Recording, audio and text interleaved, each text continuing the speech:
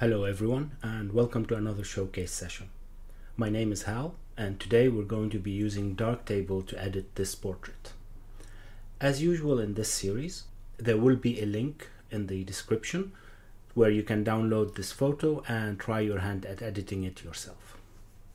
One of the complaints that I often hear is that darktable is not user-friendly, or that it's very difficult to get into, or that it's too complicated and you need to spend lots of time studying it before you can get the best out of it. This is partly true. I mean, it's really powerful. You get to do things that, or at least get into some details that might not be afforded in other editing software. And to get the most out of it, there is a series called Darktable from A to Z that I've heard is great that you can check.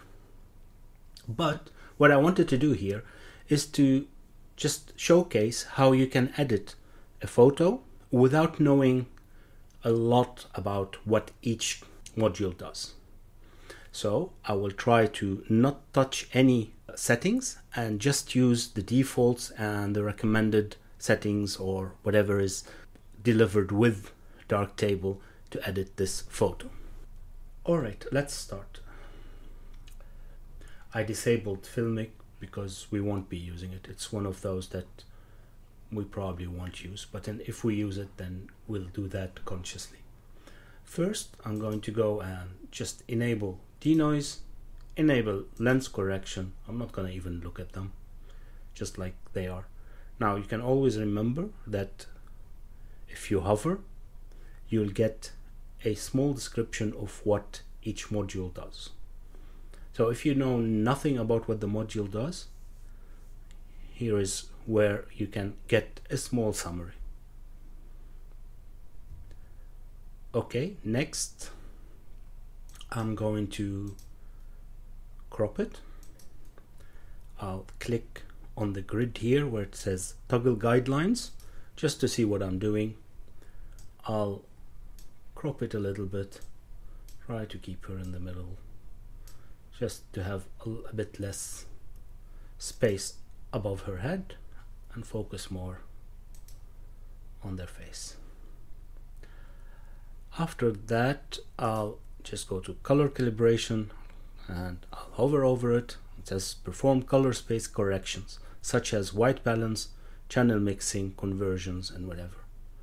In this one, I'm going to click on that and use one of the AI, detect from image surface. Not gonna touch it. Then I'm gonna go back and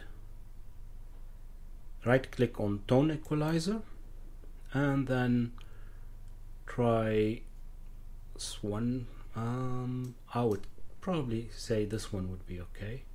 Yeah,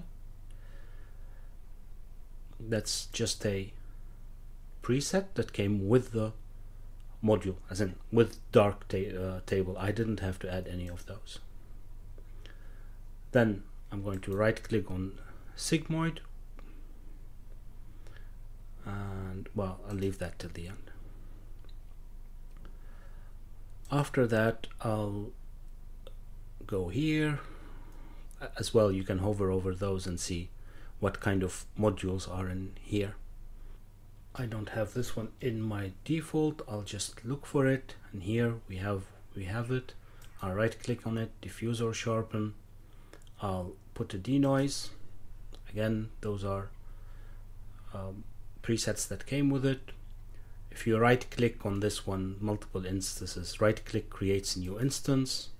Do the same. I'll do another one for local contrast and another one for deblur. Let's see, soft, and I can try medium. Okay, I prefer medium. I'll leave it as it is.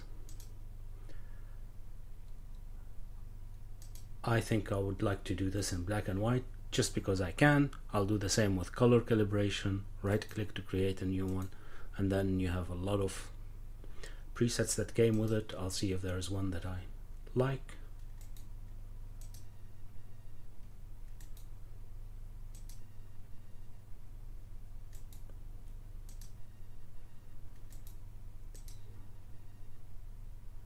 this one or that one? No, I think I like this one. Alright, then go back here, right click on vignetting and choose one. Lomo, you could just enable it.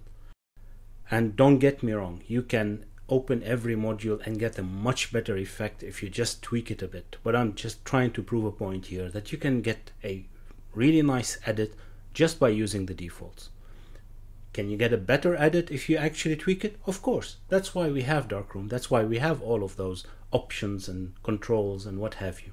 And if you'd like me to edit the same photo but then in depth, then please let me know in the comments below, and then I will do the next showcase with the same photo, but then we'll go in depth into all of them, and then we'll compare the results and see if we can do better than the defaults or not.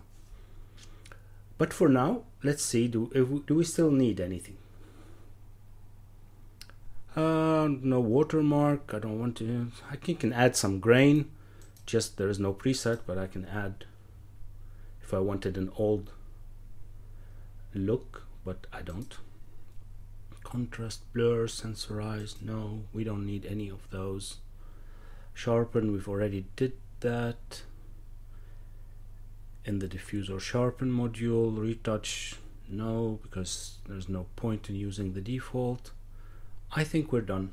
We can have look here at what we've done. I'm going to go back to where we cropped.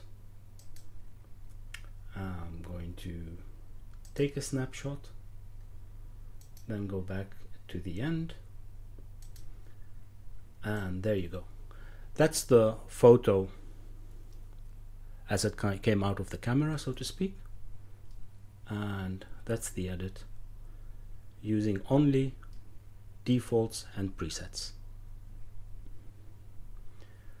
Well, except for the white balance, but we used a AI generated white balance, so that's one extra click. There you go, a whole edit of a raw photo using Darktable, like I said, with nothing but presets and defaults. It can be done.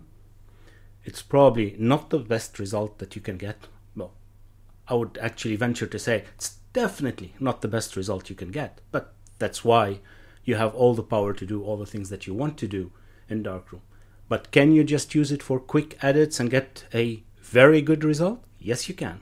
Can you just start using it just like this while you actually get to learn each module apart and take your time? Yes, you can. And actually, that's what you should do. Start using it, go back to the Darktable A to Z series and start going through each of the modules and learning them, and then you can start adding your own touch in each module and improving your edits. And you can go back to your photos and re-edit them and get a better result. But you can start. Alright, that's the end of my rant. I hope that you found this video interesting and entertaining. If you have any suggestions, corrections, or requests, please leave them in the comments below, and I'll see you next time. Bye bye.